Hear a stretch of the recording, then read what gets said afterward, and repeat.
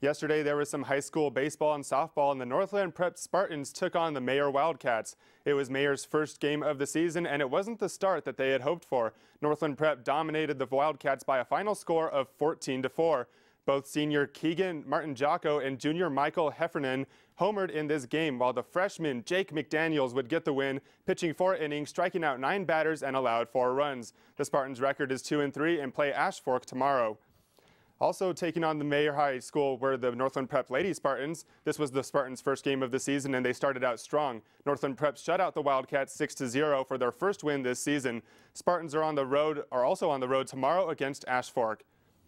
And there are a couple of games that have already started today as the Flagstaff baseball team is on the road taking on Barry Goldwater. The Eagles have a 4-1 record heading into this game, and the game started at 3:45. We don't have a score on that yet, but we'll have a score on it tomorrow. The Flagstaff baseball team's next game is on Friday against Peoria at home. And the Flagstaff softball team also played Barry Goldwater, but this game was here at home. And it was also the Lady Eagles' first game this season. This game started at 4 p.m., and just like the boys, we'll have a result on that game tomorrow. The Lady Eagles softball team will take part in the Wrangler Classic softball tournament on Friday.